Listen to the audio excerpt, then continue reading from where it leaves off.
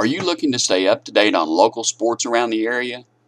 Download Waxahachie's Sports Blitz app for your Apple or Android smartphone or tablet. It's the best way to stay in the know while you're on the go. Waxahachie extended their undefeated streak to 3 games Tuesday night as they knocked out the Midlothian Panthers in the fourth quarter for a big win. Coach Damian Mobley and the Indians have now won more games than the entire year last year. It was a close contest from the beginning as the Indians and the Panthers closed out the first quarter tied up at 8 apiece. The Panthers edged by the running Indians to take a 22-26 halftime lead.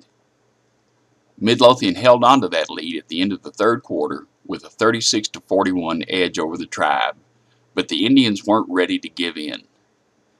At the end of a hard-fought fourth quarter, Waxahachie pulled away from the Panthers 61-55. The Tribe will host Terrell next Tuesday at George Solis Gymnasium. For a complete rundown of Waxahachie running Indian basketball, pick up a copy of the Waxahachie Daily Light or read it online at waxahachietx.com. This has been Scott Dorsett with another Daily Light Through the Lens feature.